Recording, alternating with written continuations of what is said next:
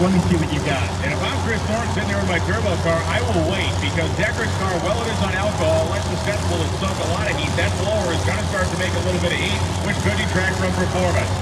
All right, fans, line it up. Let them hear you out there. They're having a little burn down. Let's get loud out here. VMP, come on. That is more than just a little burn down right now. That thing's getting to be a big one. Oh, now Decker hears it. He gets in. He must have been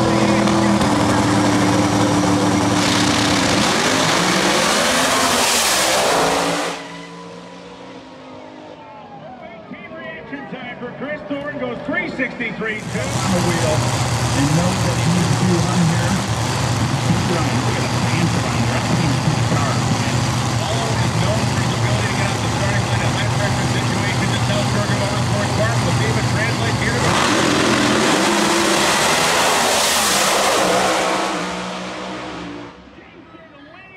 no joke. He has laid down the number earlier in qualifying, and I think, you know me, I'm kind of big time partial over here, so we're going for Weatherford.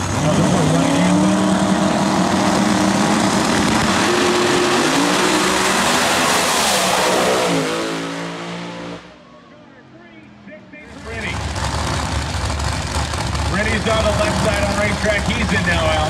Here they go, Rennie. I got my hands full right now with Rennie.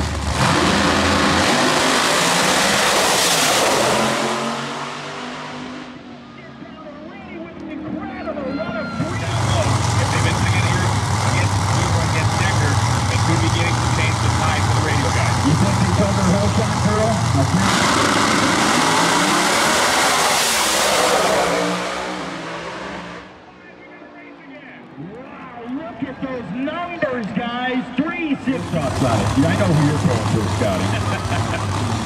Strictly with that Proline Performance Pro-Charge machine. That time is so quiet for a battle of that place.